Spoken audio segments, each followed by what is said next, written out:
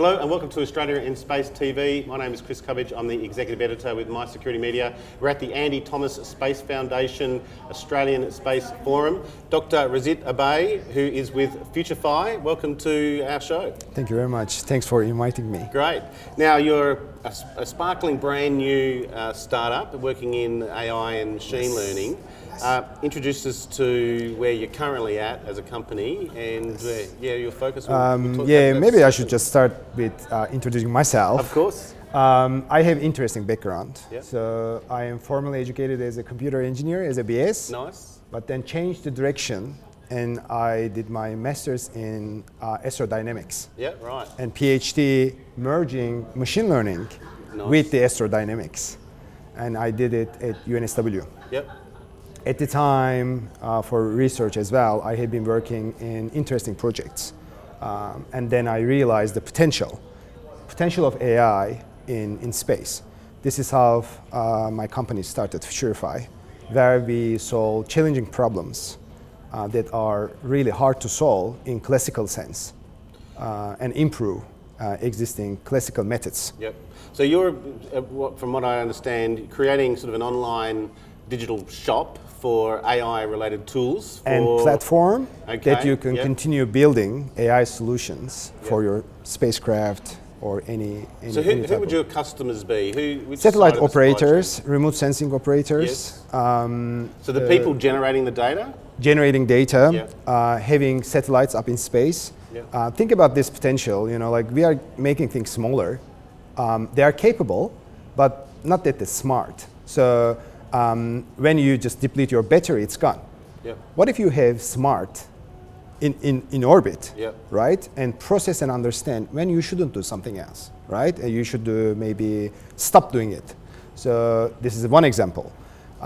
Right now we are sending all the information, remote sensing perspective, down here. What if we just process it, clean, get the actionable insight, timely manner? So this is another example that AI in orbit can be used, and this is what we call like space edge AI. But the missing component, if you look at like, there are some companies building hardware, right? But when we say AI, AI needs to evolve in time as well. It drifts, data changes, its quality decreases. So this is what we offer. We just give the whole suite from shop to building those algorithms, making sure they'll work at system level and mission level. What I mean is, if you have a model that's complex in a very low swap device, it can just, memory footprint can be a problem. It can heat up. It can suck all the battery power.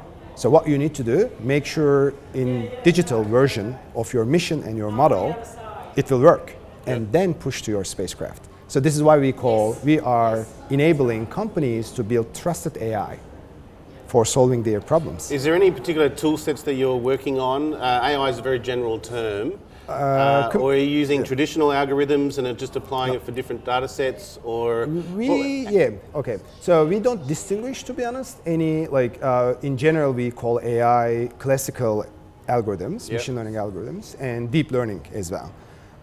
But our algorithms are based on mostly relearnable, so like deep learning types. We always improve in time. If data changes, we just revisit the quality and improve it. And it's not like, this is one solution, I give it to you, check it in the spacecraft and it will do job. No. It needs to evolve. You need to have tens of this. This is narrow intelligent algorithm. So it does one thing only. So this is not a viable business if you get just one hardware and one solution. You need to be able to, on top of everything else, like build more, improve. If it drifts, revisit. And this is the future. We will have constellations, swarms of small satellites, self-organizing, making decisions, right, to some extent, whenever they need to clean something. Because this is how you scale. We don't have enough manpower, experts, to manage all these satellites right now. So this is where AI comes in and automates boring stuff. And you are just doing the supervision. What's your business model likely to be? Subscription? Subscription-based. So basically it's like yearly, but our customers use like monthly as well. And since it has two components. One is rapid AI development in a no-code environment. The other component is the digital engineering, digital twin component. So some of our customers just leverage one of them as well. So it's very flexible. We are not charging for all suite. If they want to use just, for example, launch operations, they want to just make it safe. They want to see realistically the risk associated with the launch in any direction. They use our algorithms to do that. And what platforms are you on? I understand AWS and Azure as well? Yes, we use cloud, public cloud services. AWS and Microsoft Azure are the ones that we leverage. And thanks to them, they support us. Great. So your shop should be opened for 2023. What's your outlook for the next sort of 12, 18 months? We want to just get ready to make it easy to anyone else to just acquire the hardware and software, and then we ship this to them. They just put it in their spacecraft. Whenever they get the signal, it's on. They'll just log in, web platform, and start the journey. So you're building the hardware as well? No, we are not a hardware company. Right, yes. Like Intel chips, NVIDIA, and there are local companies, space age companies, here as well. We had some fruitful discussions with them. We are working with them and planning to use their hardware, but we put our software on top of it. Got it. Yeah. Okay.